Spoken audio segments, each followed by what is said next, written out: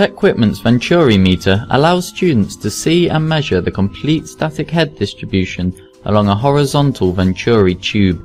Simple and compact to use, the H5 has many pressure tappings connected to water manometers which allow for a full study of the pressure distribution along a convergent-divergent passage. A manometer panel holds the manometer tubes vertically. A common manifold above the tubes has an air pressure control valve.